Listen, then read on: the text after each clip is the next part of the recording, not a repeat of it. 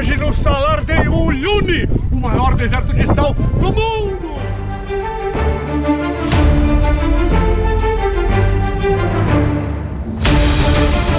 O majestoso SALAR de UYUNI é realmente surpreendente e único. E vamos falar muito dele. Mas essa viagem vai muito além do SALAR. Vamos viajar entre vulcões semiativos que tocam os céus.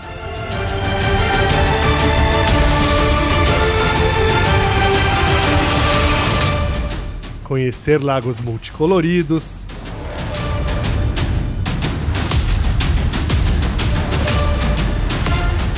Cidades de rochas. E nos aventurar entre geysers que soltam fumaça vulcânica. É sentido isso aqui.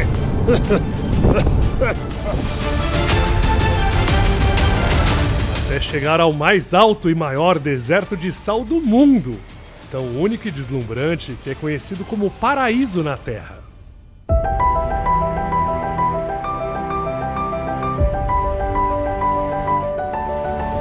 Olha isso, gente, são mais de 12 mil quilômetros de área, uma infinidade que não acaba mais.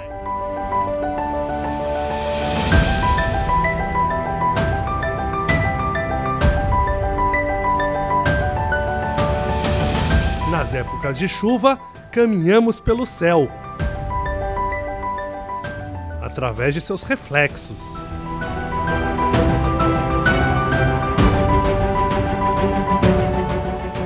Na época da seca, ele vira um infinito hipnótico e surreal.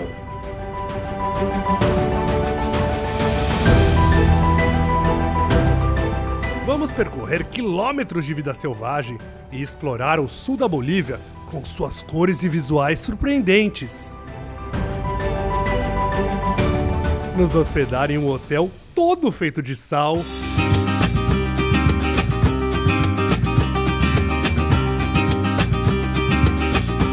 E claro, tudo com muita diversão. Ó, por exemplo, aqui ó. É sal, mesa é de sal. Essa parede aqui também, ó, é de sal, ó. No Mundo Muyloco de hoje, uma aventura única e espetacular na Bolívia. É, gente, mas não foi tão fácil chegar aqui, não. Eu vou mostrar pra vocês onde tudo começou. Tudo começou aqui, no Aeroporto Internacional de São Paulo.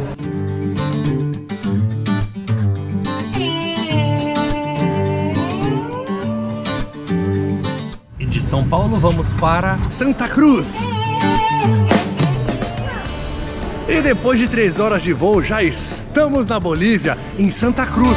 Existem duas formas para visitar essa região. A mais comum é ir para o Atacama, no Chile, e de lá subir de carro 4x4 pelas atrações até chegar ao SALAR de UYUNI. Mas com guia, hein? A região é muito inóspita. É muito fácil você se perder, ficar sem gasolina ou quebrar o carro. Eu vi muito carro quebrado na região. Nosso carro abriu o bico. Abriu o lebico? Um pouco calentou. Calentou? O outro trajeto é vir do Brasil para Santa Cruz e depois pegar um voozinho que vai dar uns 45 minutos até o UYUNI. Para o SALAR, esse caminho é o mais prático e rápido, mas para conhecer toda a região pode ser mais complexo, porque você vai ter que descer para depois subir. Mas tudo bem, tudo vai valer a pena, o visual é espetacular.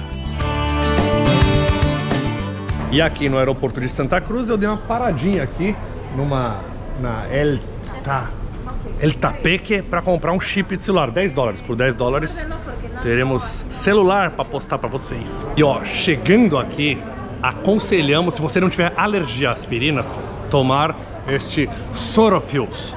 É um remédio para altitude. E vamos nessa, que agora a gente tem um avião privado para pegar.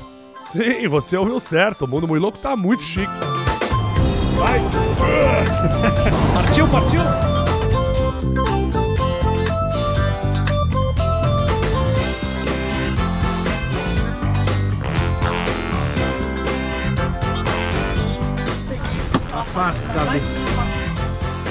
Agora embarcados, é hora de tomar o remedinho para altitude. Tomar de novo?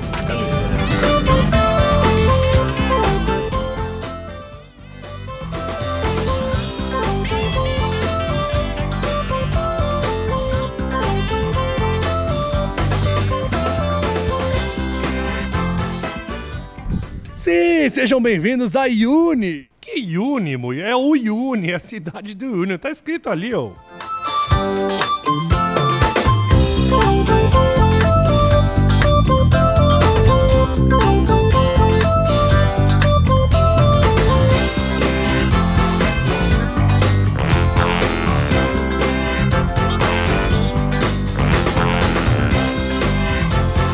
Estamos no Palácio de Sal.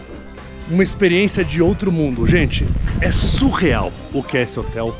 Eu fiquei apaixonado. Esse hotel foi inteiro construído de sal, gente.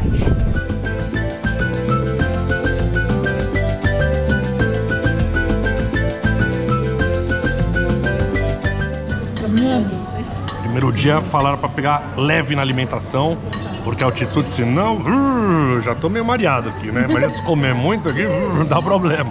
Então vai de leve no começo, tá?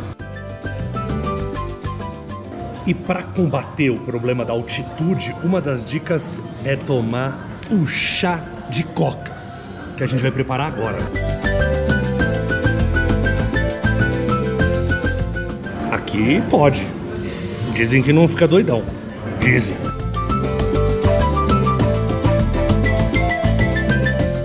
E o hotel, ele é gigantesco. E é tudo de sal, tudo, ó, coluna de sal. As paredes todas são de sal. O teto, será que o teto é de sal? É de sal? Teto? Aqui não, não, é do lado da parede, tá? O teto não, Não chove, molha o sal e cai.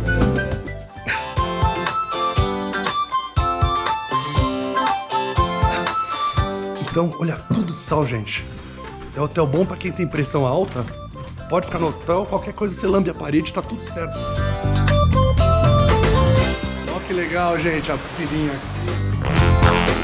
Pode zoar muito, gente, porque como mudou muito a altitude, qualquer movimento mais brusco, a gente fica tonto. Fica meio zonzo. Tô encantado, tô absolutamente apaixonado. E dormir, gente. Tem que dormir, porque amanhã é muito cedo. A gente continua a nossa saga aqui. Descobri que meu quarto é esse, ó. Quem tiver por aqui pode vir me visitar, 215, hein?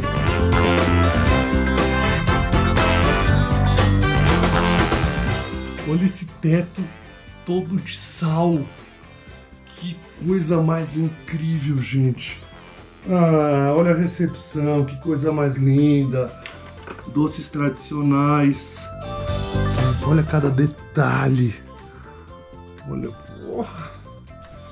Mano, o Muyloco tá muito chique, velho. Teste da cama.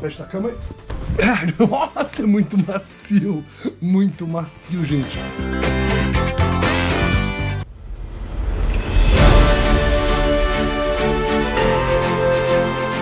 Estamos agora a 3.665 metros de altura.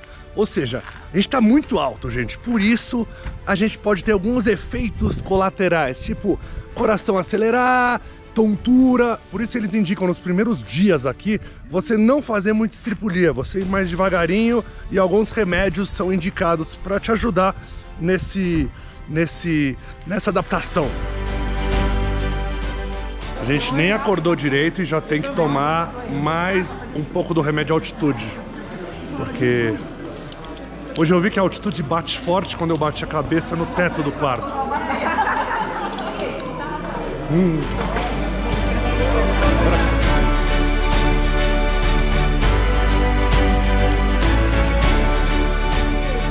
chama esse?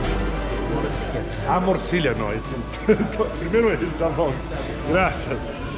Salada de fruta. Fruta.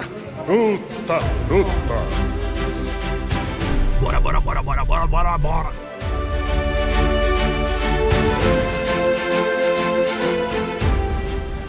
E outra opção para você se hospedar aqui na cidade de Uyuni é o Hotel Jardines de Uyuni. Olha que bonitinho que é.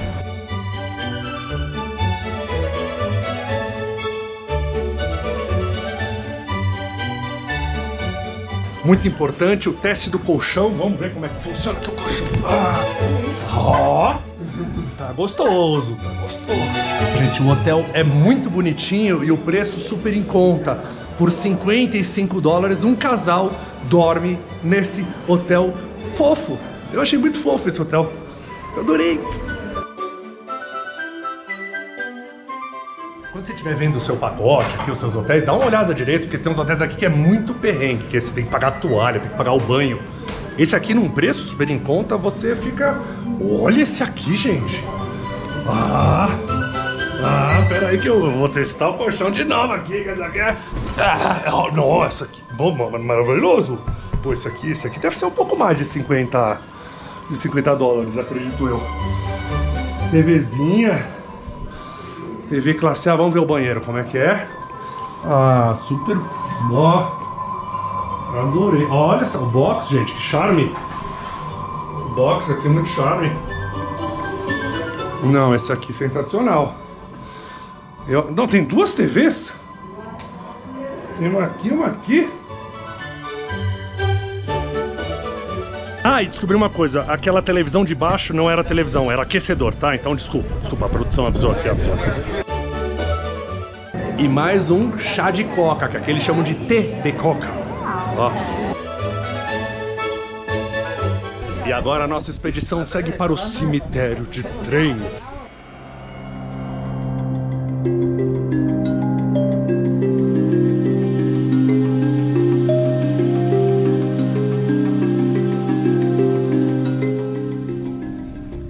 Estamos no cenário do filme Mad Max, mas não! Estamos agora no misterioso cemitério de trens.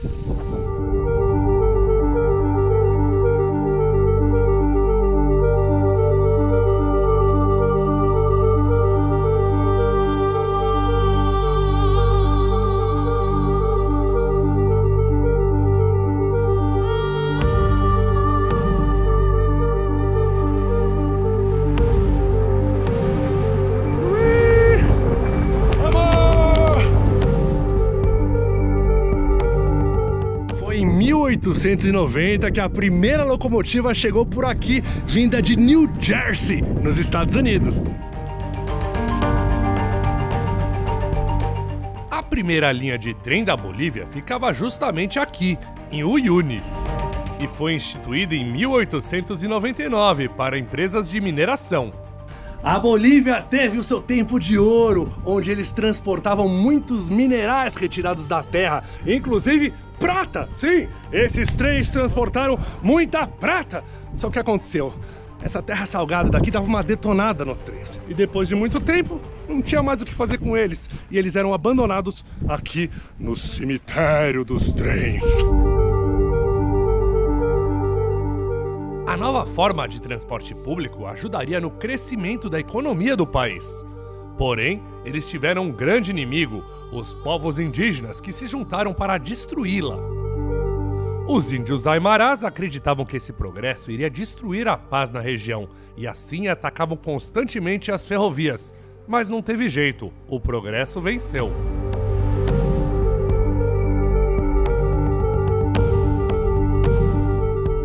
Esses trens vieram dos Estados Unidos, da Inglaterra, para transportar esses minérios deles por aqui. Mas chegou uma hora que abriram o bico. E aí vieram parar aqui. Tadinho.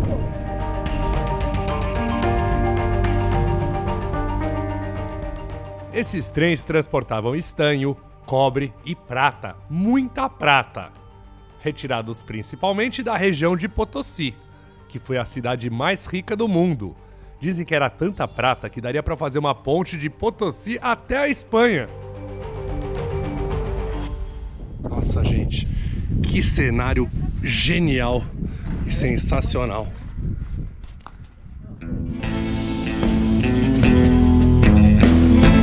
Mas o final da ferrovia está ligado com a grande crise de 1929, que acabou com a economia de todo mundo.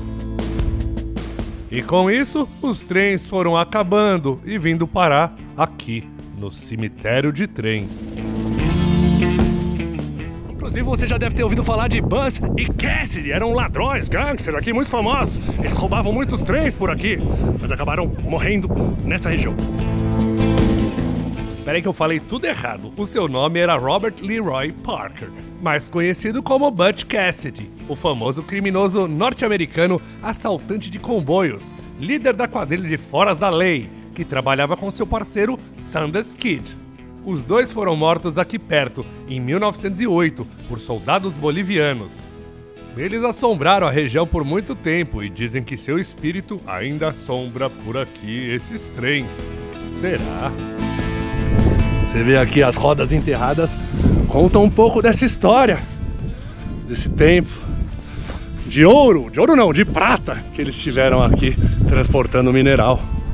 Mas o mineral foi se acabando, os trens evoluíram também. Esses trens eram todos como é que chama? Só que era tudo trem a vapor, velho. Era lenha, tinha que tacar lenha pro trem funcionar a lenha. Depois veio o diesel, com a modernidade. E vieram aqui pro cemitério.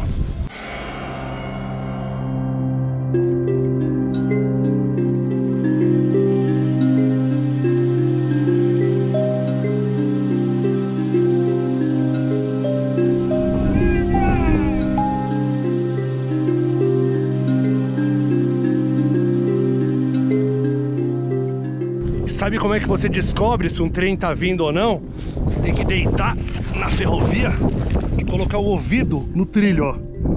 E aí, se estiver vibrando, o trem tá vindo. Por aqui, acho que não vai passar nada, não. Por aqui, já era. Estão todos mortos, os três. Ih, caramba, ouvi. Corre.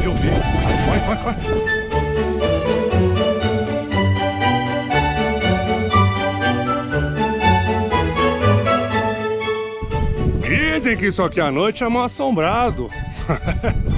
Ainda habitam os espíritos dos maquinistas dessa época.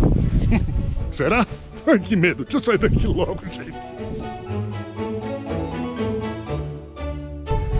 E depois do cemitério dos trens, nossa equipe parte para no meio do nada. Sabe pra quê?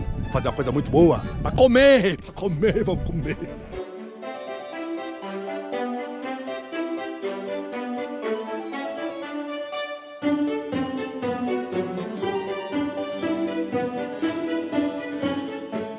E esse rio, da onde vem essa água? Sabe da onde? Das geleiras, gente. Olha lá em cima das montanhas, ali tem gelo ainda, que derrete e faz esse rio aqui, que alimenta as aldeias, inclusive, aqui. Os povos vivem aqui com a água desse rio. Não é legal?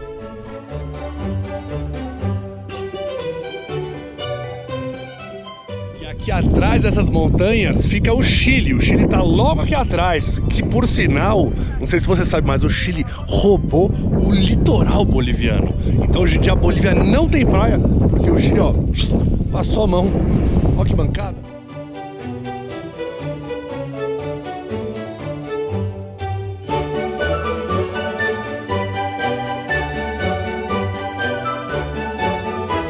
Pessoal, banheiro feminino aquela moita, banheiro masculino essa moita aqui.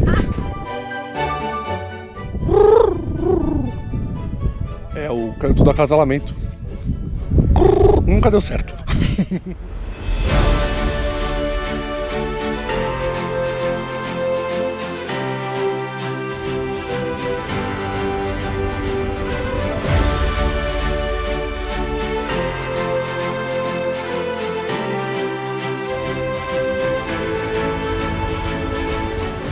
Vale das Rocas, que seria o Vale das Rochas.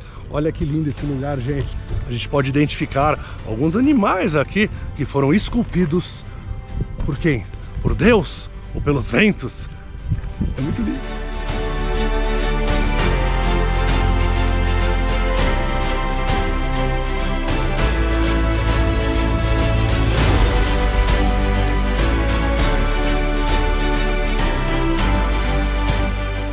Quem foi o responsável por essa formação aqui dessas pedras? Sabe quem? Os vulcões! Os vulcões que estão ali atrás, que provavelmente entraram em erupção. E aí a a meleca do vulcão, esqueci o nome aqui. E o magma do vulcão veio parar aqui nessa região. E aí o tempo, a neve, o vento, a erosão provocou este lugar incrível, gente.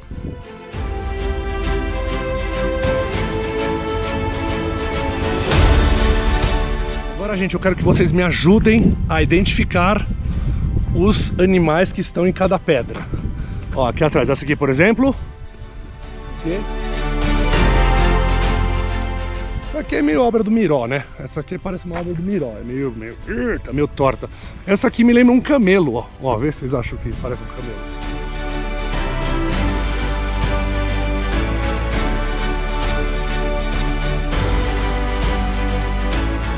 Gente, que legal, que milhares de anos para formar essas pedras.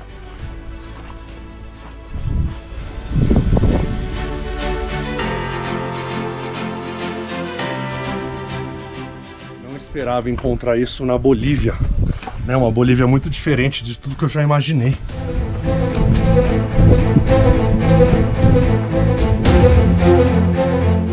Oi, tem uns sons aqui de eco. Alô! Alô! Alô! Deus, cadê o povo?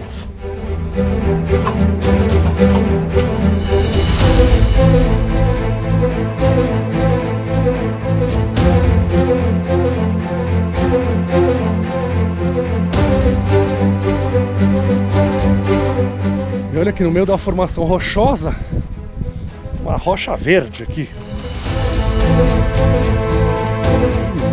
E é duro, parece um coral. Nossa, esse coral ou um cocô gigante de camelo, né? E aí, identificou algumas animais aí?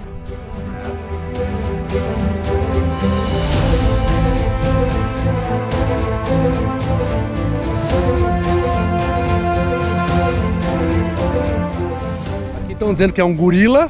Se você não tá vendo gorila, falam pra usar o cigarrinho do artista, tá? Pra você ver uns gorila aqui, né? Papagaio.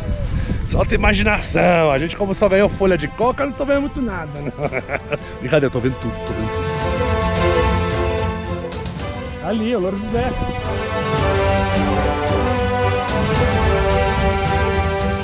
Aqui é gorila?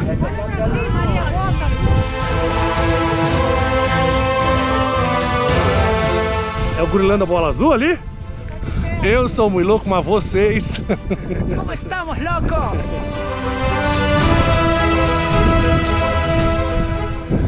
É uma rocha vermelha, gente.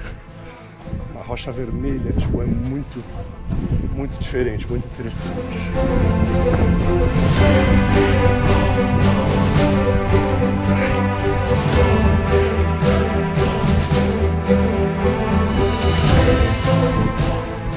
Agora voltamos para o nosso veículo. Próxima parada é?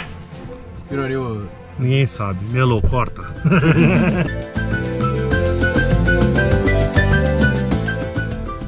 E olha esse lugar, gente, que maravilha! Estamos agora no Paraíso das Lhamas.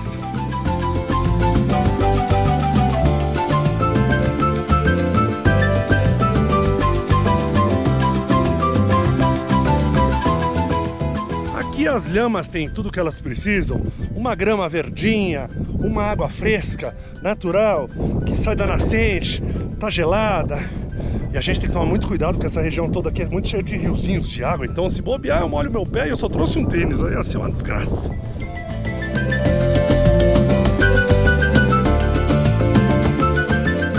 O local é um oásis no meio das rochas, uma paisagem única, pois ela só existe em grande altitude. Por isso, só é encontrado aqui. Paraíso das Lhamas. Olha por quê, gente. Olha que coisa mais linda. Mais de 70% das lhamas do mundo ficam aqui na Bolívia. A lhama, não sei se você sabe, mas é um parente do camelo. O parente das altitudes.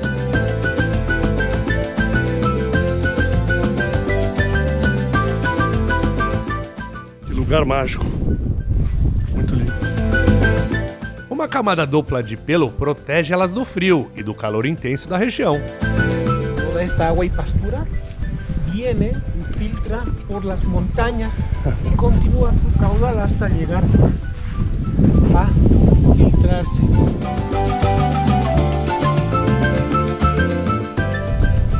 E agora, gente, a gente vai chegar pertinho das lhamas, que eu acho a coisa mais bonitinha do mundo, as lhamas. Olha elas aqui, olha que coisa mais linda, gente.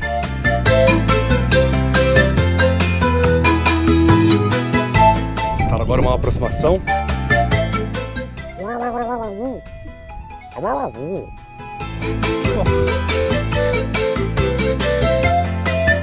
Amigo! Não rolou amizade.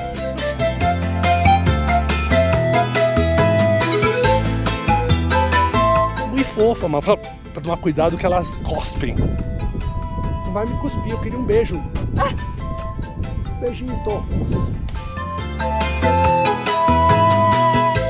Olha, amigo.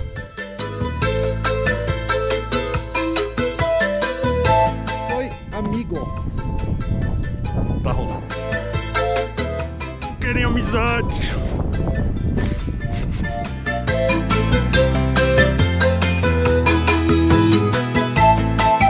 Outro motivo que o lugar é chamado de Paraíso das Lhamas é porque aqui elas vivem em paz e tranquilidade. Quando o repórter penteia, ele não vai querer tirar foto com elas, né?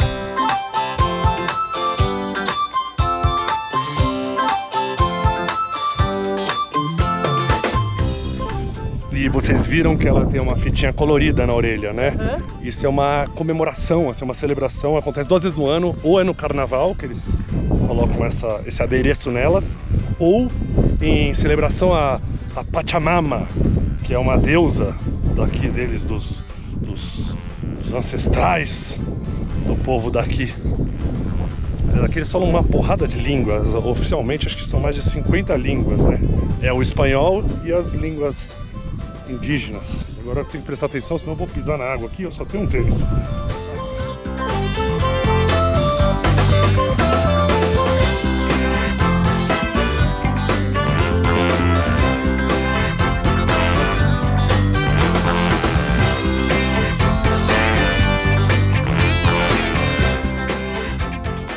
Eu ia levar muito pro Brasil aqui, mas não se pode.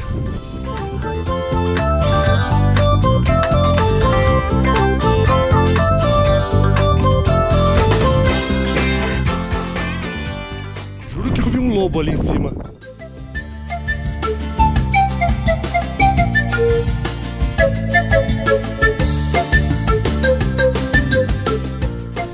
Uma caverninha.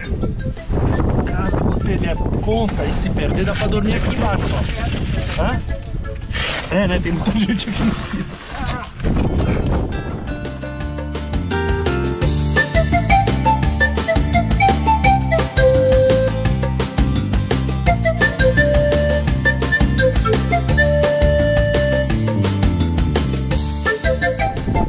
Quantos metros de altura aqui? 4.000 e... 4.000? 4.000 metros de altura, hein?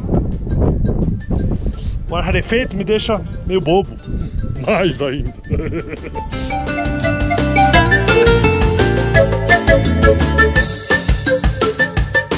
E agora um dos lugares mais misteriosos. A Itália perdida.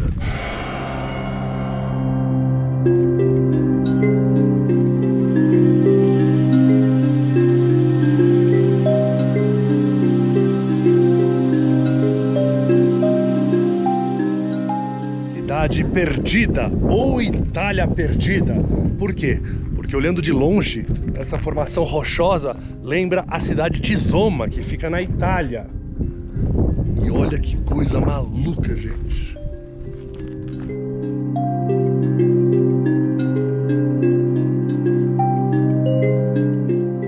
Diz uma lenda também que 2 italianas se perderam por aqui, por isso também o nome ficou mais forte ainda, como Itália Perdida. Devia ser italianas perdidas, né? Nunca mais acharam as italianas, dizem que elas podem ter virado pedra. Mas eu acho que eu vou ficar com a primeira versão da história.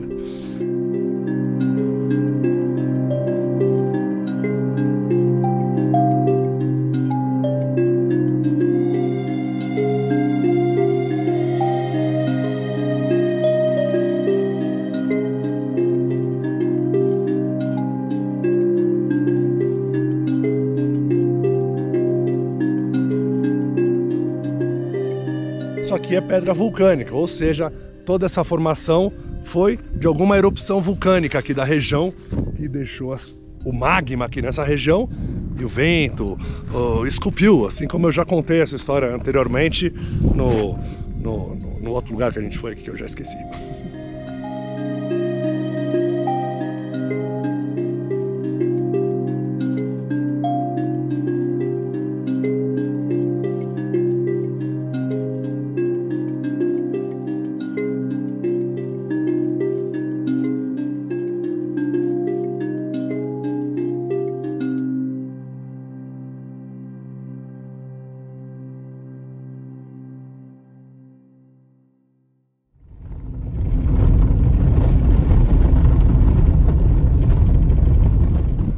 E hoje dormiremos no Hotel Jardim Malcu Cueva, junto com as lhamas. Olha esse lugar que legal, gente. Aqui cheio de lhaminha aqui pra dormir com a gente.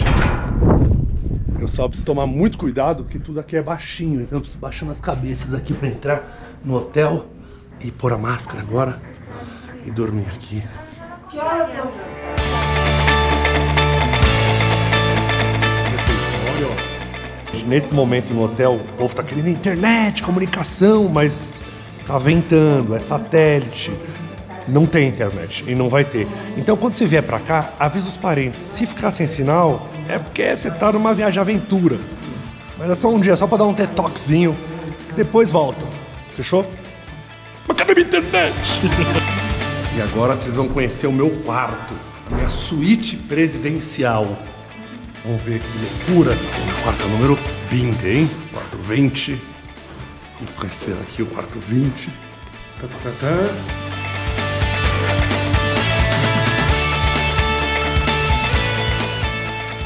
Vamos ao teste do colchão. Nossa, é macio. Eu achei que isso aqui ia ser duro, mas ele é mó macio. E o banheirinho, ó. Ó o banheirinho que da hora, meu. Legal. Tô precisando de um banho em portas baixas, tem que tomar muito cuidado. O dia foi puxado. Temos que jantar, dormir cedo, porque amanhã tem muito mais. Hoje o dia tá frio. Eu não dormi tão bem, a altitude hoje deu uma judiada. Mas vambora, tô animado com mais um dia de muita aventura aqui na Bolívia.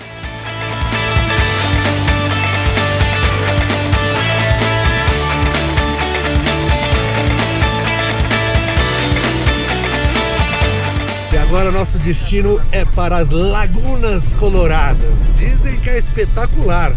A gente vai ver daqui a pouco, depois de 2 horas e pouquinho de muita estrada de terra.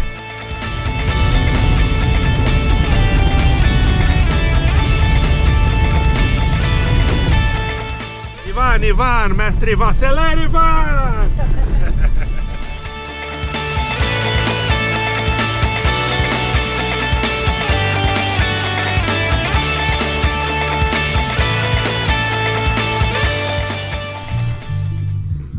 Nosso carro parou, não sabemos porquê,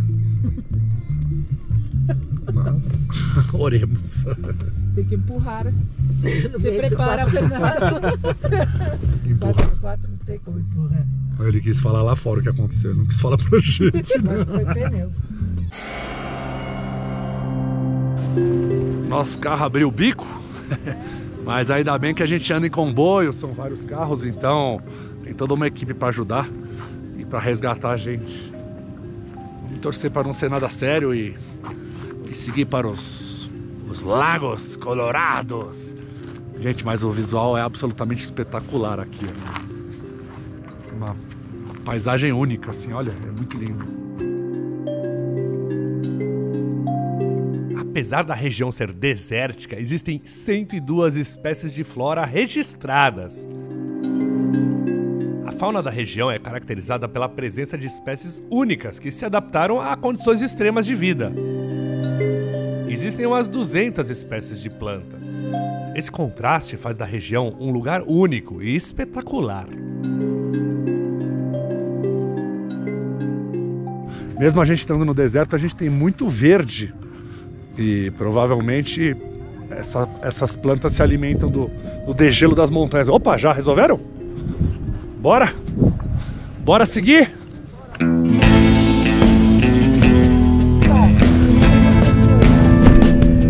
Abriu o lebico? Un poco calentó. Calentou? Bueno, bueno, bueno.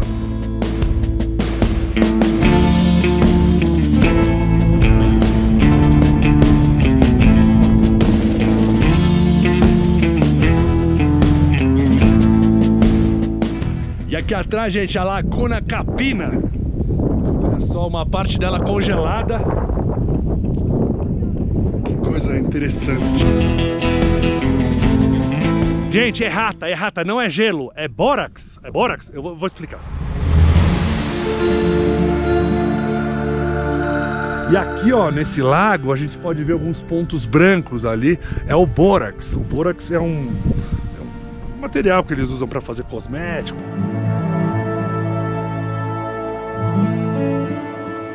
E ó, gente, aquelas montanhas ali são que dividem a Bolívia do Chile. Então ali atrás está o Chile, né? Malditos que roubaram a praia aqui da Bolívia.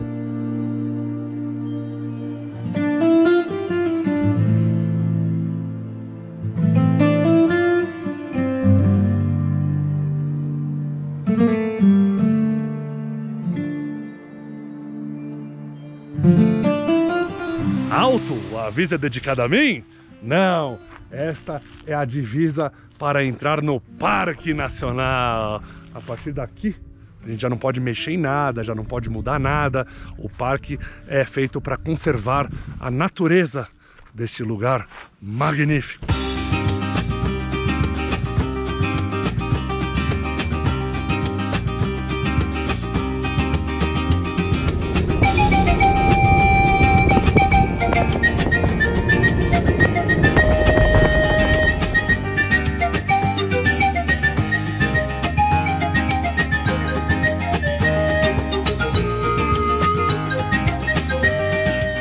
Outro animal que a gente encontra muito aqui é a vicunha, um animal muito bonitinho que a gente vê bastante.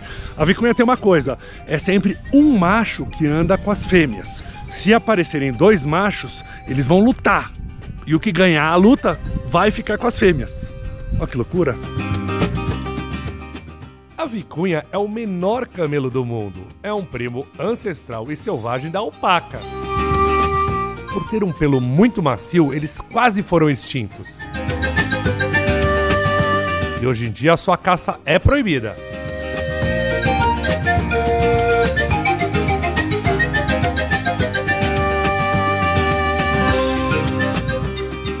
Olha a placa aí, ó. Não é proibido casar, não. É proibido caçar. Que bom, né? Quer dizer, ruim pra uns que acharam que era proibido casar, mas não, é proibido caçar.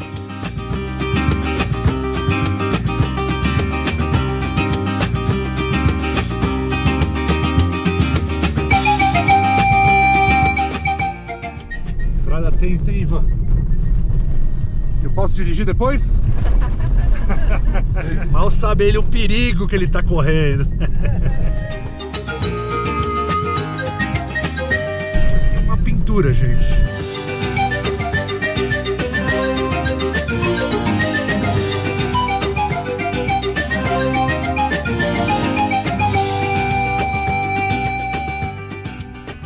E agora uma subidinha bem cansativa por causa da altitude, pra gente ver a Laguna Colorada do alto. Ah, sim, essa aqui é a Laguna Colorada, gente. Uma lagoa cheia de cores. Espetacular.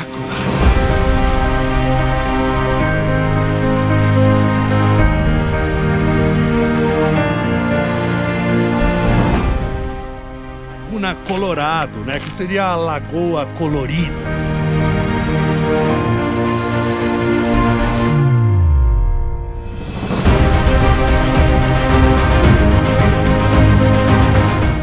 Pode ver uma variedade de cores. Esse vermelho é por causa de uma alga específica, inclusive uma multidão, uma infinidade de flamingos.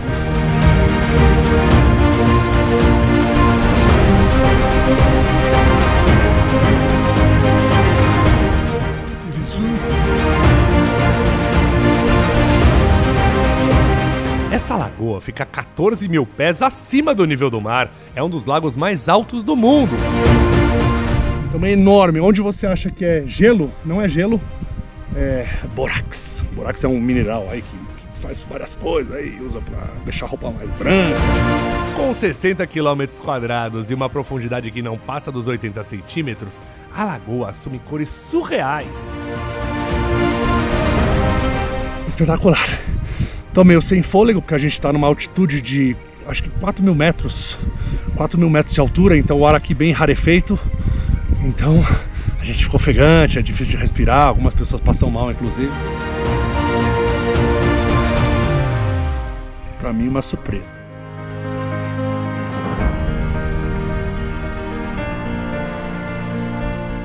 A lagoa tem milhares de flamingos, gente. Milhares e milhares de flamingos lindos, todos rosados. E sabe por que eles são rosados? Porque eles se alimentam das algas. As algas que dão essa coloração vermelha para o lago. E aí, se eles não se alimentarem disso, eles podem ficar mais clarinhos, mas...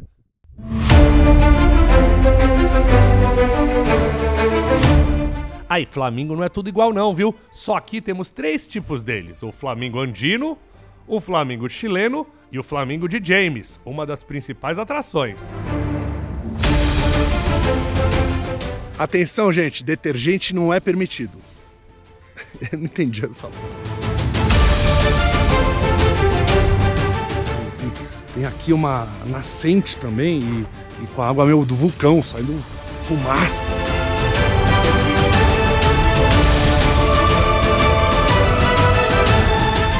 A água do lago é formada tanto pelo gelo que derrete das montanhas, quanto pela nascente aqui, ó.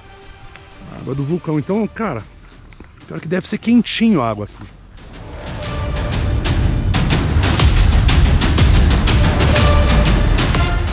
E olha os flamingos, gente, olha que coisa mais linda.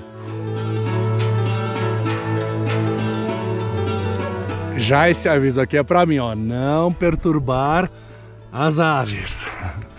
O lugar aqui é o paraíso delas, então deixa elas em paz. Faz a sua foto de longe, não incomode.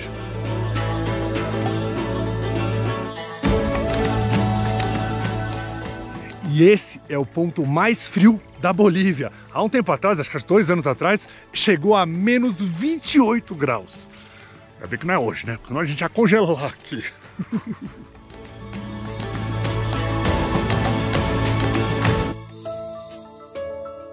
E aí, quando faz muito frio, quando o inverno fica rígido e faz muito frio, os flamingos migram. Eles vão daqui para o Peru, para o Chile, para a Argentina, achando o lugar mais agradável para viver. Mas depois eles voltam aqui para essa laguna maravilhosa.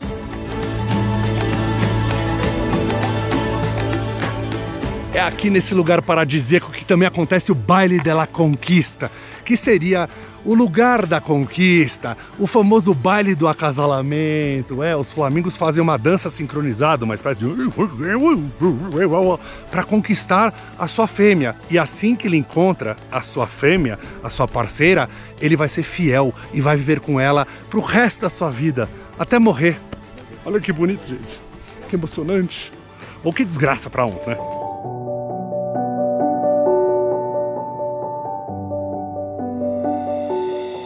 Eu queria muito ver essa dança do acasalamento deles, mas é outra época, não é agora. Só aprender, né, pra conquistar minhas amigas. É julho, né, a dança do acasalamento?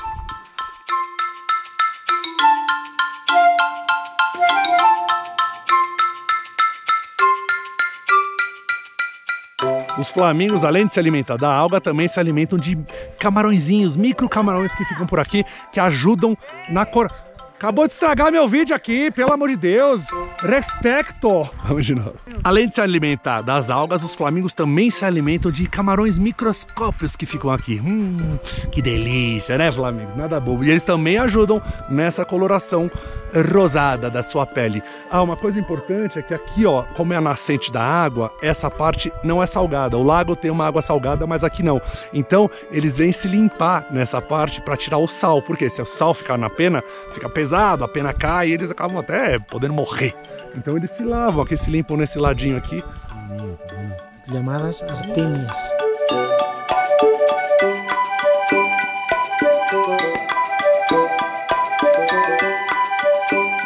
E ainda é bem cedo por aqui. Depois do meio-dia começa a bater vento. E aí o vento mexe no plâncton aqui que fica embaixo da água. E aí vocês acreditam que a cor do lago muda, gente? Por isso ele é conhecido como Lago Colorado. Não, colorido. Esqueci. Laguna Colorada. Aqui a memória é uma desgraça.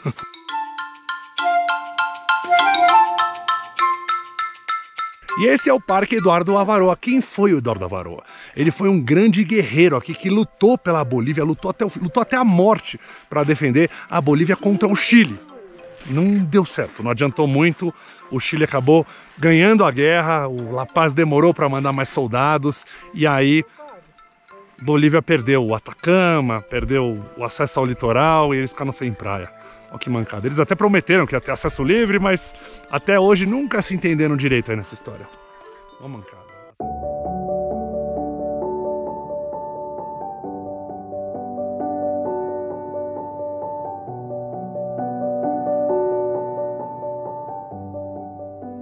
Bora para a próxima parada? E agora a gente vai para uma coisa muito louca. Eu não vou contar agora, vou mostrar lá, tá bom? Vamos nessa?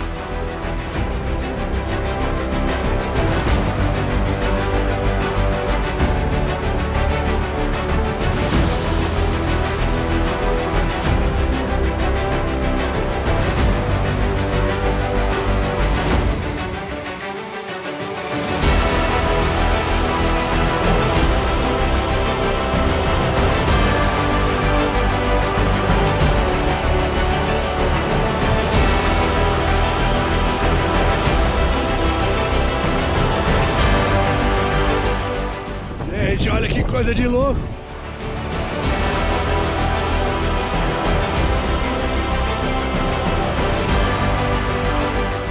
Atenção, muito cuidado aqui nessa região, gente!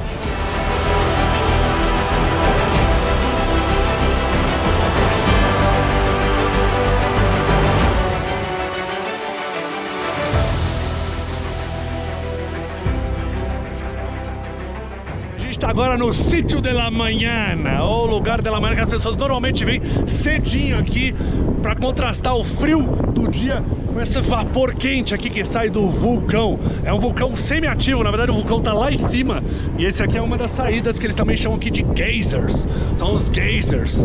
O nome do vulcão é Mitita, é o vulcão de la Mitita. E é um cheiro aqui de ovo podre, que é um fedor desgraçado isso aqui. Mas é muito louco. Eles chamam de geysers, a gente em português fala geyser, mas é isso aí, esses buracos exóticos são campos geotérmicos, que ficam a 4.900 metros acima do nível do mar. É uma das saídas do vulcão aqui, vulcão semi-ativo, ainda bem. Olha aqui, olha isso, gente.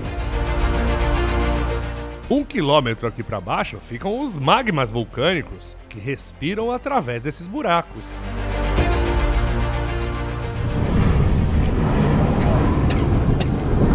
É fedido isso aqui. Sentimos aqui um cheiro muito forte de ovo podre.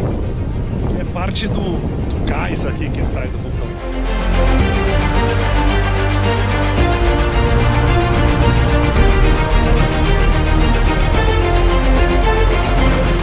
Todo esse campo contém atividade vulcânica, fontes de lama e piscinas de vapor. Teve uma história que há pouco tempo uma turista novinha foi fazer um selfie, que escorregou, caiu aqui dentro e morreu. O vulcão engoliu. Então muito cuidado aqui, hein? Pelo amor de Deus. É um dos poucos geysers do mundo que você pode chegar bem pertinho, portanto, muito cuidado. O governo boliviano quer usar esse vapor aqui, toda essa força para produzir energia, para vender energia para o Chile. Aí ia ser bom, hein? Transformar essa fumacinha em dinheiro. Mas a visitação aqui tem seus dias contados, pois quando essa usina de produção de energia já estiver pronta, provavelmente isso aqui vai ser fechado. E a força do vulcão vai produzir muita energia. Gente, absolutamente surreal esse lugar. Sai daqui.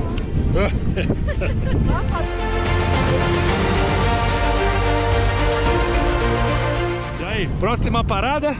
Las aguas termales e el almuerzo. Pera aí, agora a gente vai entrar na água do vulcão? É? A gente vai entrar dentro da água do vulcão? A las aguas termales. Ih, que é a água do vulcão, não é isso? Lava!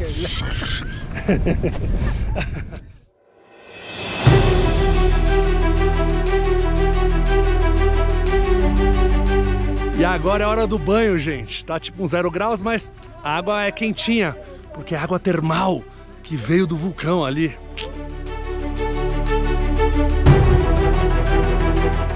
Nossa, gente, nossa, é muito quente, é muito quente.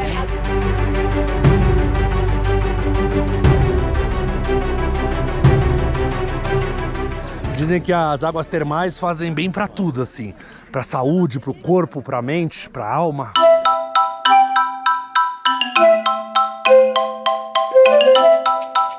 Vamos aqui pra outra piscina. Bora lá, vamos pra outra.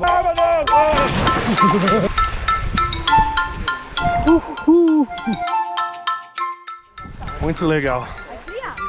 Agora, pior momento, gente, a hora de sair. Frio, muito frio. Desafiaram a entrar na natureza. Ai, pica esses negócios, gente. Aqui é raiz.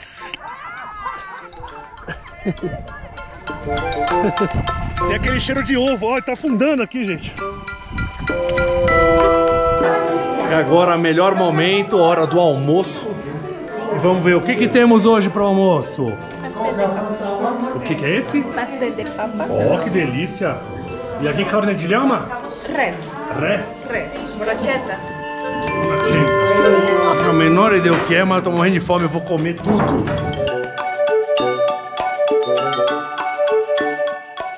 Quinoa, eles têm plantação aqui, todo lugar tem plantação de quinoa. Faz bem, é bom. Gente, se você vier por conta ou com alguma outra agência, aí você provavelmente não vai ter isso aqui, porque não é um restaurante, não. Isso aqui é o pessoal da Hidalgo que preparou pra gente esse super almoço. Delícia! Pra gente seguir agora pro nosso próximo destino, que é a Lagoa Verde!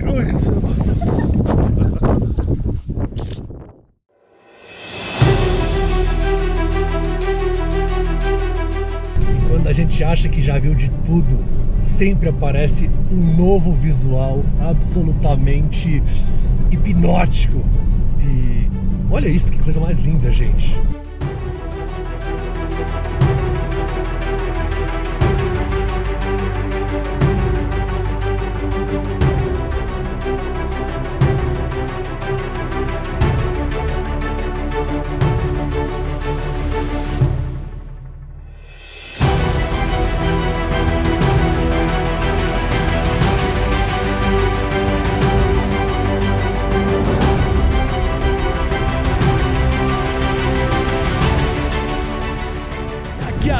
Temos a Lagoa Verde e o vulcão Licancabur, que significa povo da montanha.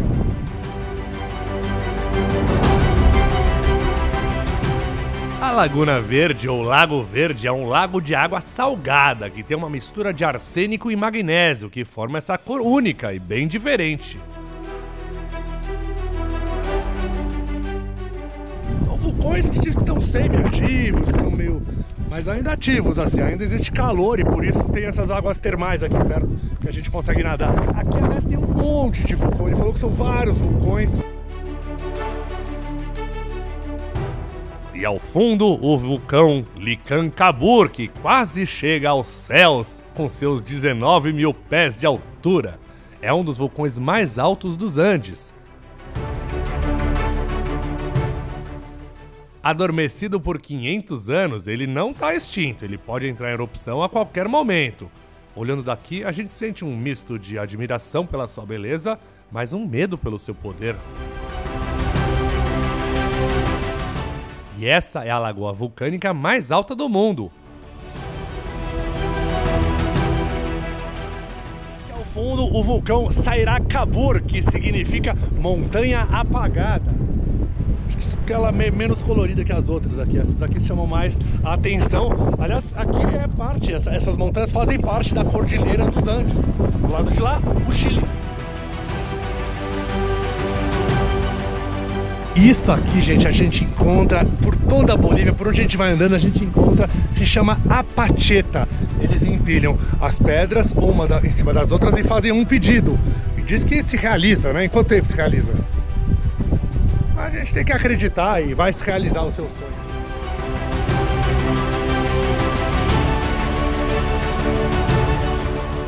Igual desde a época dos indígenas aqui, do povo que vivia. Acho que era bom eu fazer o meu aqui, a minha apacheta aí, pra ver se esse programa dá mais audiência, né?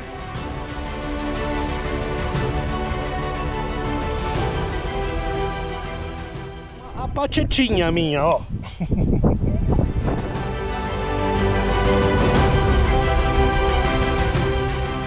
Por toda essa região a gente vai encontrar muitas pedras espalhadas, que são pedras que vieram das erupções dos vulcões por aqui.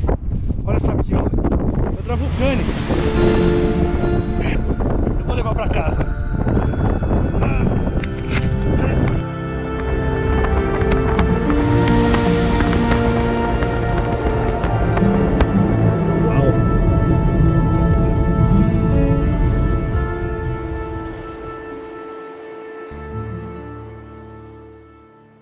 Gente, agora estamos nesse cenário maravilhoso, o deserto de Dali. Quem conhece um pouco do trabalho de Dali deve reconhecer uma obra de Dali que é muito semelhante com isso aqui. Mas, pasmem, mas Dali nunca esteve aqui.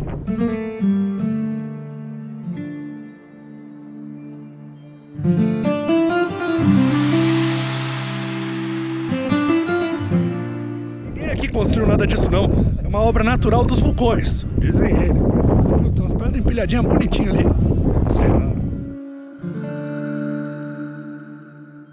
Quer dizer que natural, ninguém empilhou aquilo lá. Formaciones naturales a través del tiempo, las erupciones volcánicas y la erosión eólica del viento han hecho que se lleguen a formar las rocas tal. Tem certeza que ninguém empilhou aquilo lá? Jorge, dile que no. No. Yo soy sincero. Yo soy sincero, ¿no? La verdad, no. No soy brasilero, soy sincero.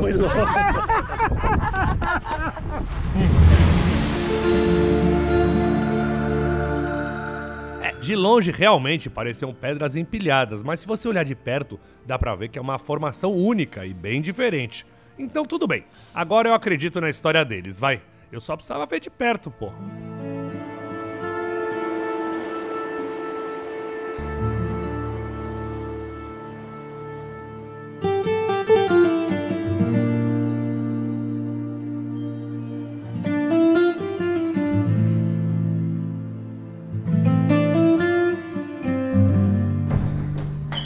Bom dia, gente. Mais um dia muito gelado aqui em Malcu, menos 2 graus. Mas a gente já acordou e daqui a pouco a gente segue viagem para o Salar de Uyuni. Vamos a pasar por Valle de Rocas, Culpinaca, San Cristóbal, Uyuni. Luego de Uyuni, Colchani y luego el Salar. Para o Salar, sí. el gran final.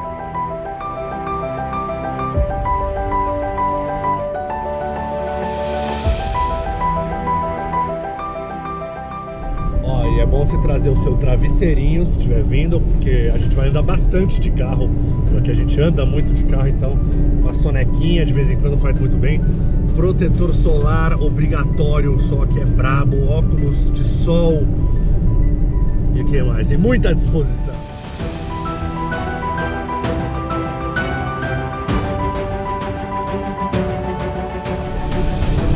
Outra coisa que eu não encontrei aqui foram os flautistas bolivianos.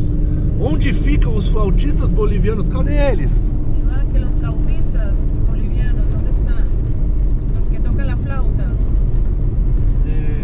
Esconderam todos os flautistas bolivianos. Eu só escuto na música dele aqui, ó lá. Ó lá, cadê? Ah, esse não é boliviano? Ah, boliviano, é boliviano. Mas não ouvi flautinha.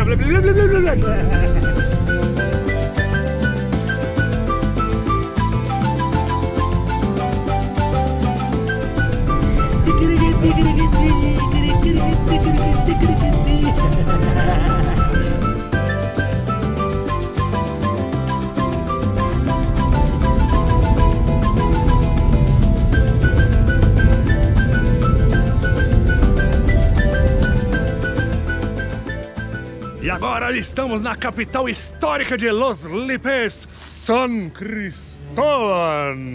Pra fazer o quê? Pra conhecer, conhecer isso aqui. Os bolivianos originalmente são indígenas e tinham a cultura local, mas os espanhóis vieram pra cá e colonizaram eles, trazendo também a sua religião. San Cristóbal foi um dos apóstolos de Jesus e agora ele protege essa cidade.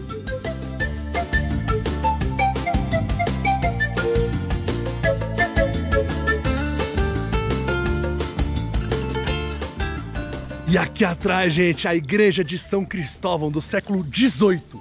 Olha que coisa mais linda. Olha só, vamos entrar? Padre! Padre! Temos más notícias. A igreja está fechada, ela fica fechada o ano inteiro, só abre no fim do ano. Por quê? Porque não tem padre aqui. O padre, acho que só vem no final do ano, de outro lugar, então... Gente, além de ser construída de pedra e madeira, ela foi remendada com cordas de lhama. Olha só. Viu? Não tem padre, não tem ninguém. Não vamos entrar. Ô padre, me deixou na mão, hein? Mas é muito linda, gente. Muito linda mesmo. E aqui temos o mini market, mas se você quiser mais, tem do lado hipermarket. O hipermarket é top, velho. E agora estamos em San Cristóbal para fazer umas comprinhas na feira local. Olha só que maravilha.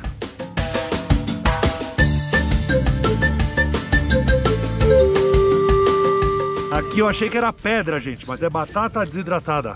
Desculpe a minha ignorância.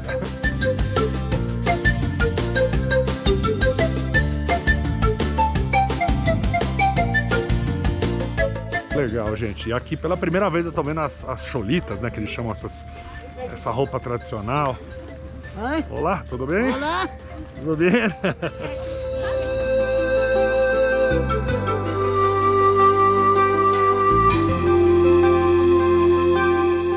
Tem a história do chapeuzinho, né? Diz que pediram um carregamento, veio errado aqui o carregamento da Inglaterra do chapeuzinho. E aí era muito caro para mandar de volta, o frete era muito caro, então eles resolveram vender por aqui e virou uma tradição. Olha, que bonitinho. Porque tem um canal na internet. Aqui essa parte da feira já é mais Santa Efigênia, já tem os equipamentos, ó. Já vem com... revistas. Eu ouvi uma história na internet, que eu não sei se é verdade, que eles vendem uma Coca-Cola com 2 L's aqui, que é feita à base da folha de coca. Uma Coca-Cola com 2 L's, feito à base da folha de... Eu acho que é mentira isso, eu acho que não é verdade, mas... Ó, ela tem a normal aqui. Coca-Cola, sim, Existe Coca-Cola com 2 L's? Sim. Existe? Local? Você não tem ela? Tênis? Uma Coca-Cola com 2 L's, local. Sim. Sim? Com folha de coca? Sim. Ah, é? Mas você não tem pra vender? Vou procurar. Ela diz que existe Coca-Cola com 2 L's aqui, a base de folha de coca. Eu li isso, mas não sei se é verdade. A gente continua procurando. Será que a gente acha Coca-Cola com 2 L's no hipermarket?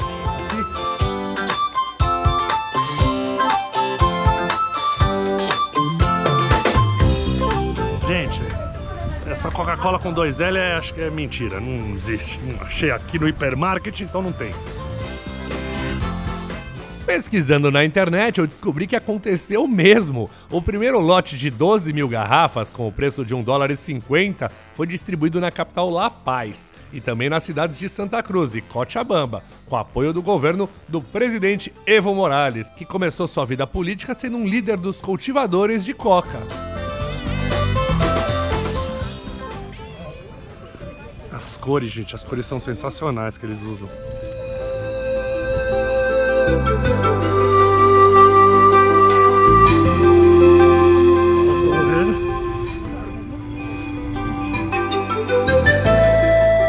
Eles não gostam que filme porque eu acho que rouba a alma aqui ainda. Os indígenas, tem isso aqui? Sim.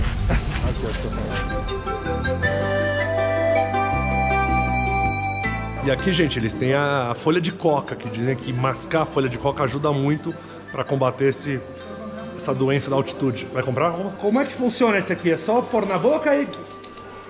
Só bota na boca e mastiga. Vamos provar? Folha de coca? É pra tratar doenças de altitude aqui, não é pra ficar doidão. Cara, o cheirinho é gostoso aqui. Nossa, cheirinho gostoso. Cheirando. Não é isso, gente, não é isso. Não sei se é gostoso.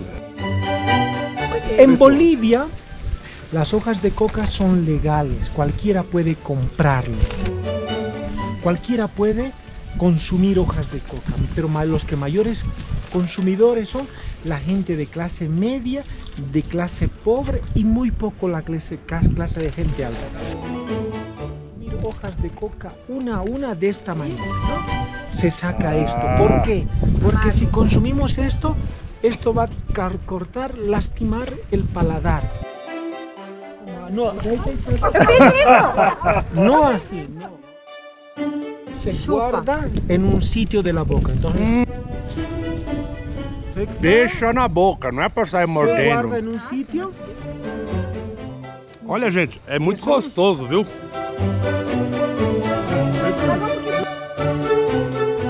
Les va a dar diarrea. Ah, vai dar com a galera? Eita!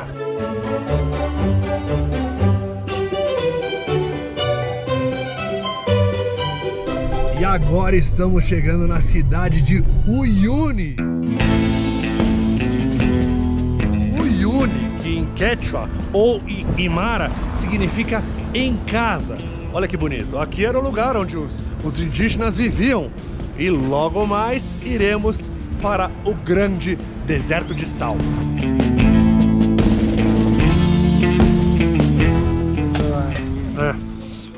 Um prato tradicional aqui deles é um chicharrón De llama. de llama. Un chicharrón de llama, bebé. Ay, déjale que mueva, doña Magalia. Baby llama.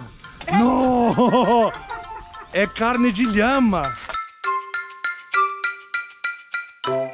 As lhamas foram meio mal criadas comigo, né? Elas não quiseram tirar foto comigo. Olha, agora eu tô preparando aqui o chicharrón de lhama.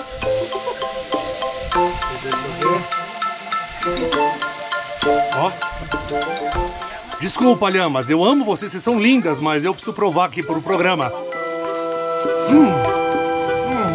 Delícia. Lhamita, você é linda e deliciosa, lhama.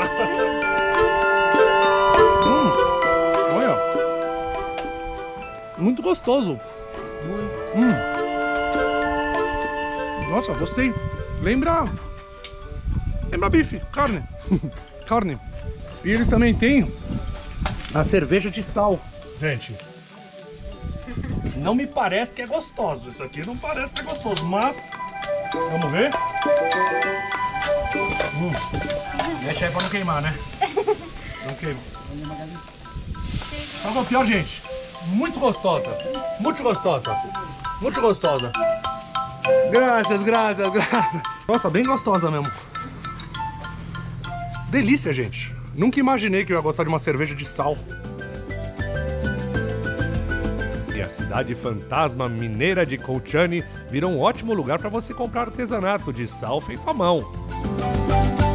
Colchane tem menos de 700 residentes. E agora vamos conhecer uma processadora de sal. Eles pegam o sal do deserto e transformam em porções pra gente levar, pra gente comprar. Parece que é isso. Ó, gente, esse aqui é um tijolo que foi tirado do salar. E olha que legal, ele mostra as estações do ano. Então, ó, aqui é o verão, esse aqui é o inverno. Aí tem outro verão, outro inverno.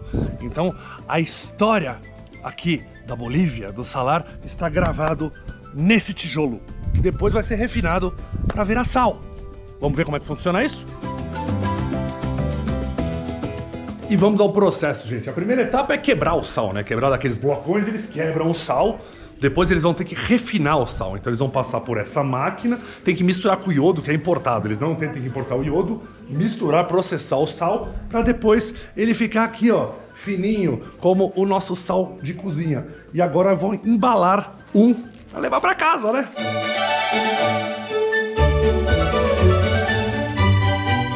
Embalado, a gente tem que vedar o salzinho através desse negócio aqui que tem calor, que eu não sei nem como é que chama.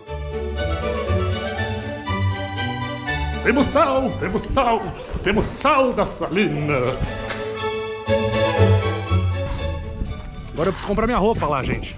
Gente, agora a gente tem que achar o meu figurino pra fazer as fotos do Salar. Vamos ver, achou um poncho colorido pra mim aí? Acho que tem lá do outro lado. Lá, pra eu virar blogueirinho. Isso aqui é tapete.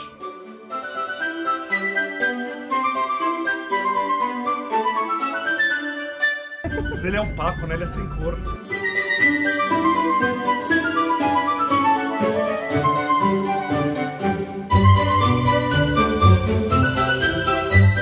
Perfeito. Agora tá perfeito? Perfeito. Pronto para o Salar?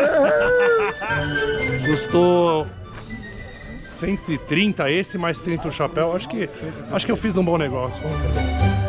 E agora é hora de escolher a minha bota. Ela maior, eu acho. 44, essa? É a mais pequena. Minha talha de ninhos. É pequenininho aqui, a maior que eles têm é pro meu pé. E agora sim, finalmente estamos indo para o programa mais esperado.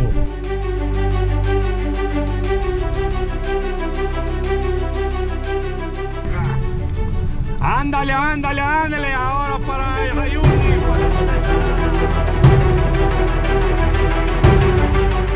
Momento único, é absolutamente emocionante estar adentrando a essa paisagem que nem imaginei estar vendo.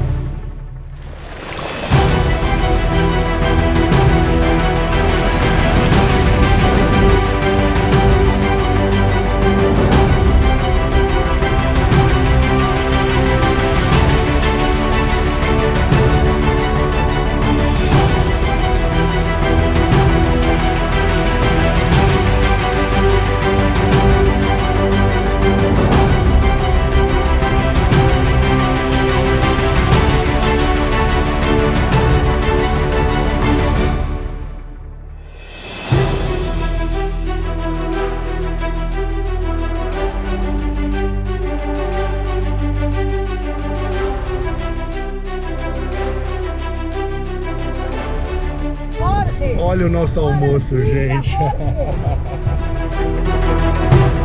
Gente, essa é a nossa chegada aqui.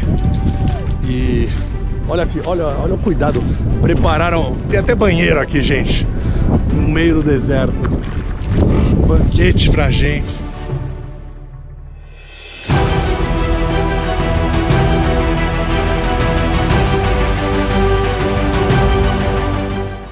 Esse branco do sal e do sol é tão forte que, sem a ajuda de óculos escuros, fica impossível enxergar. O Salar é um importante polo turístico da região, além de ser fonte de minerais como lítio, magnésio, potássio e sódio.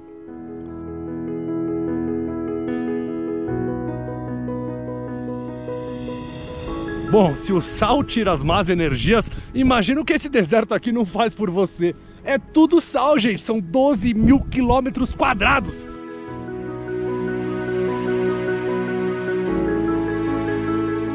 É muito grande. De muito sal. Pra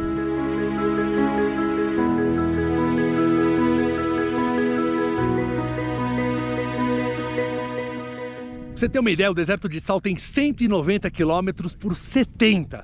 Ou seja, tem chão para andar aqui. O Salar de Uyuni é formado dentro de uma depressão do altiplano boliviano.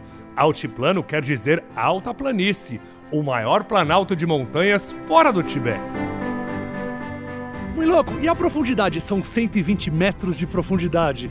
Como é que você sabe? Como é que eu sei? É porque os caras vêm extrair o lítio daqui. Sabe o lítio da bateria do seu celular? É tirado daqui, desse deserto de sal. É fundo mesmo. São 10 bilhões de toneladas de sal. Apenas 25 mil são extraídos anualmente por aqui. Bora cavar? Bora cavar? Não.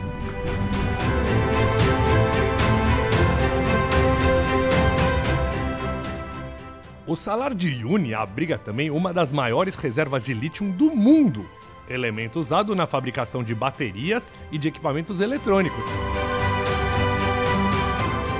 E também aplicado em medicamentos destinados a pessoas com distúrbios de humor, depressão, ajudando assim a sentir uma sensação de bem-estar. processo de extração acontece principalmente com a evaporação, dizem que os ares de Uyuni têm boas fontes de contentamento, satisfação. Inclusive é muito comum ver turistas europeus, japoneses ou do mundo inteiro vindo para cá recarregar as energias. O Salar abriga de 50% a 70% das reservas conhecidas de lítio do mundo, um recurso natural que pode ser avaliado em mais de $1 trilhão para a economia boliviana. Ou seja, eles estão ricos, cara! E todo ano ele cresce ainda mais!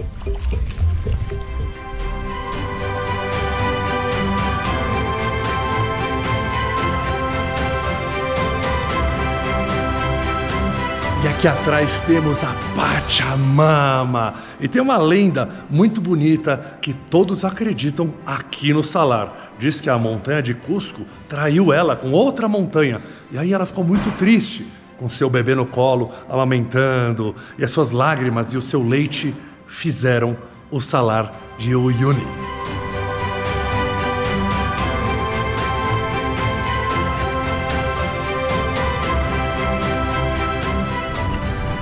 E aqui atrás, uma obra chamada de Escadas para o Céu, do artista boliviano Juan Ugalde. Ele fez essa obra em homenagem aos Jogos Pan-Americanos que aconteceram por aqui. A escultura toda feita com os tijolos de sal. Tá sem resistente a parada aqui. Agora me falaram que eu tenho que tirar minhas botas para sentir o sal. Tem mesmo? Tem. Então vou tirar. Tira essa boca.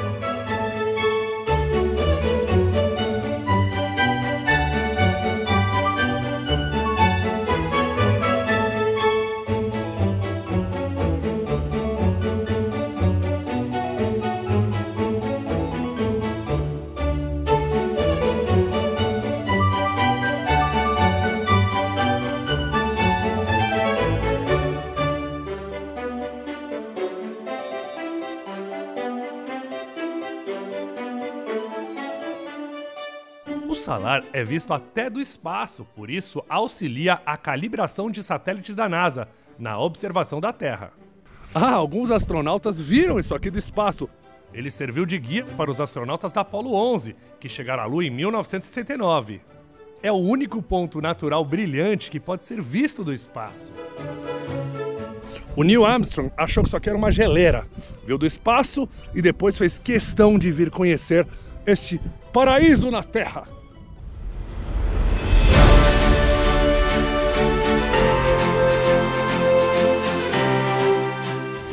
O Yuri Gagarin também viu, mas ele esnobou, não quis ver.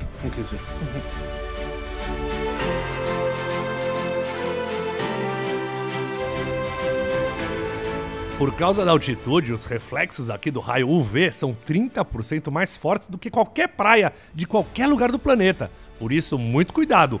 Traga os seus óculos escuros, o seu chapéu e use protetor solar, hein? Parece que as montanhas estão flutuando. No Salar é impossível dizer onde a Terra termina e o céu começa, ou vice-versa. E como é que surgiu o Salar de Uyuni?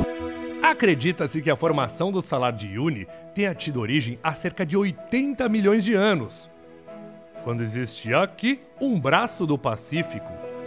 Durante o processo de formação das cordilheiras dos Andes, a água do oceano ficou aprisionada aqui, virando um lago gigante. Devido às altas temperaturas e poucas chuvas, O lago secou, transformando nesse grande e magnífico salar.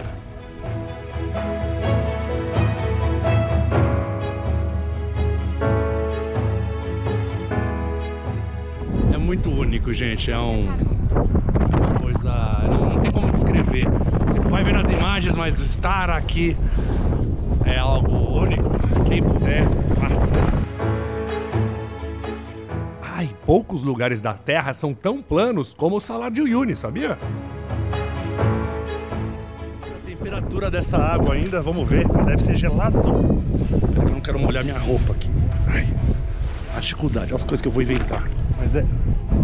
Nossa, não tá muito gelada a água. Não é muito gelada. E E olha isso, gente. Olha o cristal de sal aqui. Que coisa mais magnífica.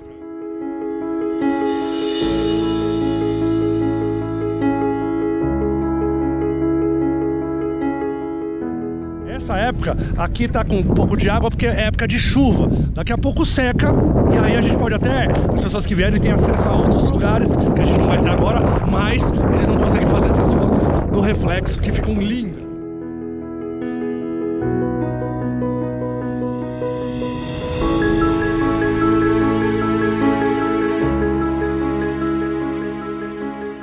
O período de seca, de maio a novembro, é marcado pelo inverno. Nessa estação, as montanhas e vulcões ficam cobertos por neve e o solo fica sequinho em formato de lajotas hexagonais, como se fosse uma grande colmeia. É nessa época que você pode percorrer o salar inteiro com tranquilidade de carro, de moto ou de bicicleta, mas sempre com guia, hein? Porque é muito fácil se perder por aqui. Acho que estamos perdidos.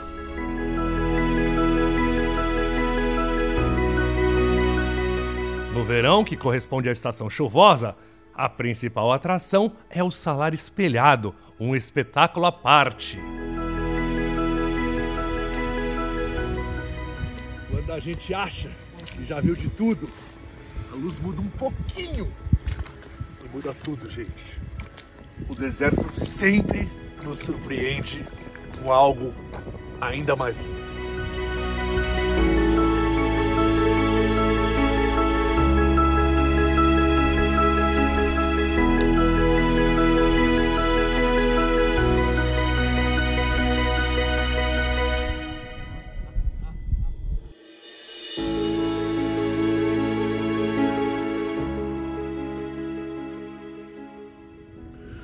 Gente, esse aqui é o melhor fotógrafo de Uyuni e Muyloco. essas imagens lindas foi ele que fez.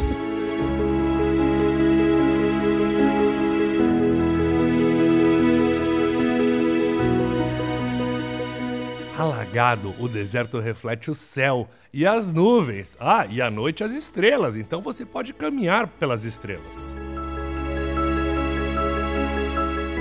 Mas e as famosas ilhas do deserto?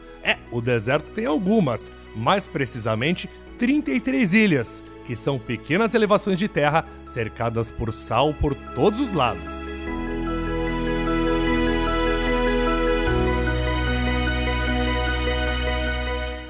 A mais famosa é a Ilha do Pescado, ou Incahuasi, que quer dizer Casa Inca, pois alguns indígenas moravam por aqui.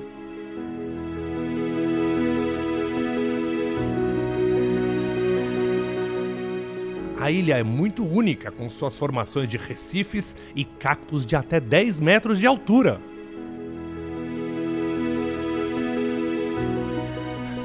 Eles são maiores que eu.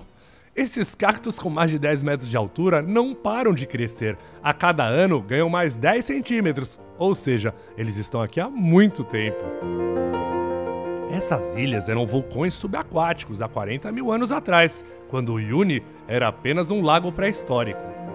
Tirar foto e entrar na base da ilha é grátis, mas se você quiser usar o banheiro e subir até o topo, é cobrado uma taxa de 30 pesos.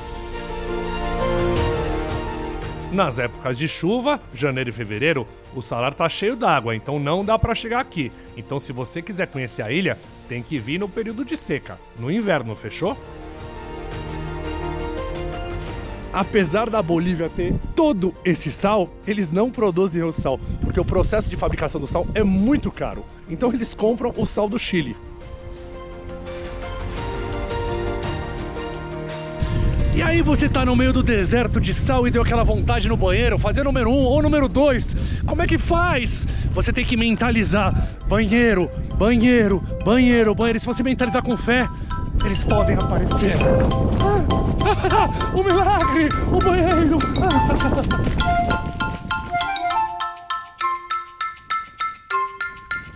Olha, gente! É real! É real! Agora dá licença, né? Que eu preciso fazer meus negócios aqui.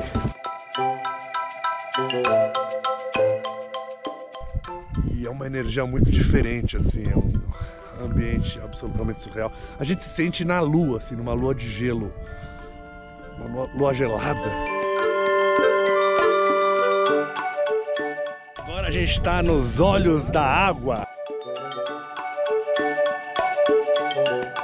É um lugar que a água brota do solo. Dizem que tem uns rios subterrâneos aqui que se encontram e aí ela cospe a água pra cá e vem um cheirinho do solo aqui que lembra um pouco o cheiro do vulcão, mas a água não é vulcânica porque é fria. Se fosse vulcânica seria quente.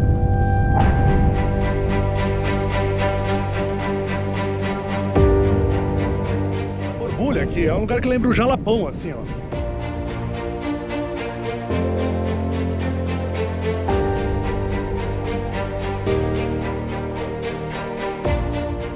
Aqui uma estátua em homenagem à famosa corrida Dakar. Eles tiveram 7 edições aqui, 7 vezes aconteceu a corrida, uma vez no Salar, uma vez apenas, porque tava com água, os carros se perderam, quebraram, foi uma desgraça. Depois disso não aconteceu mais a corrida.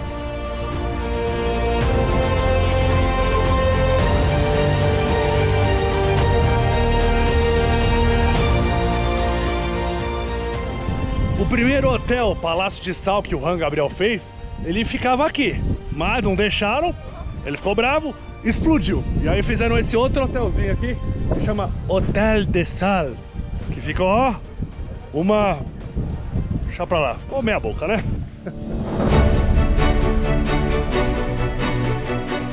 Vamos ver, não dá pra comparar com o nosso Palácio de Sal, né, gente? Vamos conhecer esse hotel aqui, esse hotel de sal, só. Não é palácio não, esse aqui é só hotel de sal. Vamos ver.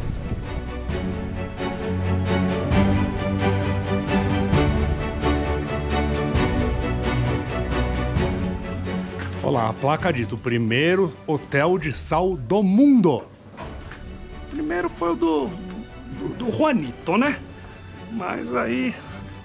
E ó, gente, é tudo feito de sal aqui também, todas as paredes aqui. Esse aqui é raiz, na real. O nosso é meio Nutelinha, né? Mas que bom, é uma delícia o nosso.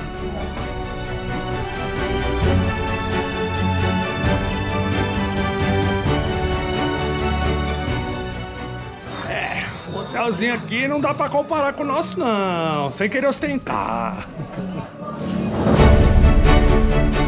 Eu já vi a lhama, o que eu pensei? Em subir nela. E aí, o que avisaram? Não subir. Que pena, que pena.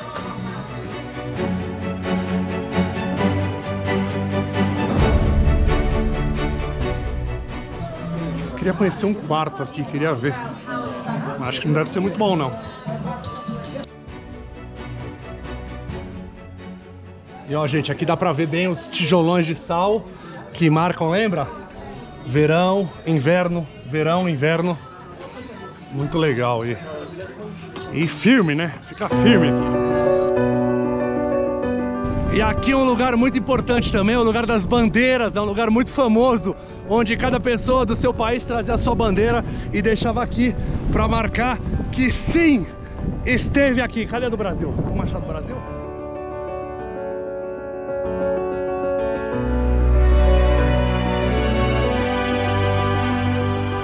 Aí? Ah, do Brasil, aqui! Aqui! Aqui! É do Brasil, é do Brasil! Tá mais grande, né? É, piquetita, né? Tá meio... Precisamos trazer uma bandeira maior, Brasil. Pô, precisamos de uma maior, hein? Tô meio decepcionado com a bandeira brasileira aqui. Meio triste. Meio chateado com vocês. Trouxeram uma bandeirinha.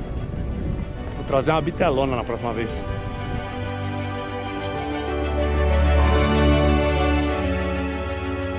Pessoas se aventuram a entrar no deserto de sal sozinhos, mas não faça isso, gente. É muito difícil você ter alguma referência, é muito fácil você se perder aqui.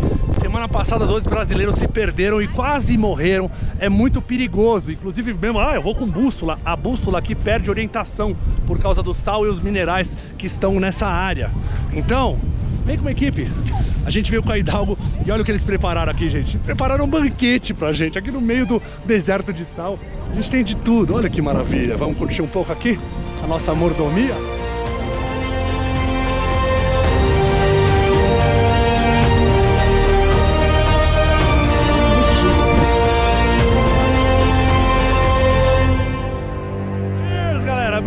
vocês também.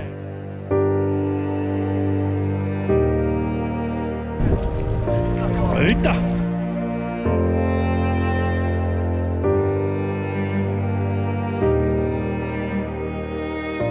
Com licença que eu vou comer, tá bom, gente?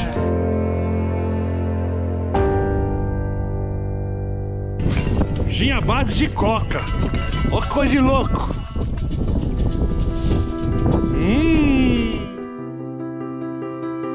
É forte, esse aqui deixa bem louco, né?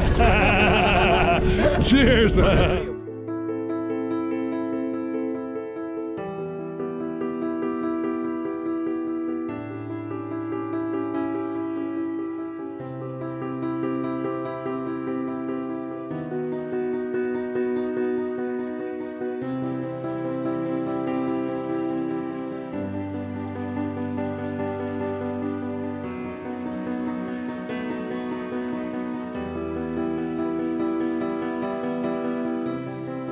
A luz já tá caindo e olha o piquenique que prepararam pra gente. Olha só essa recepção, gente.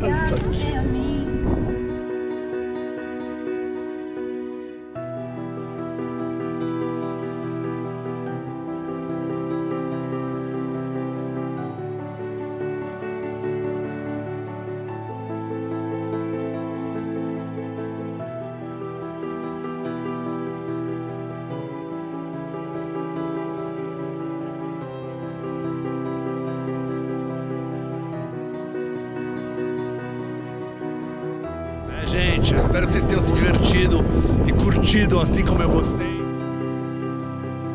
Que vá embora toda a energia negativa e que venha toda a energia positiva. Vocês estão comigo, hein? Nos vemos no próximo.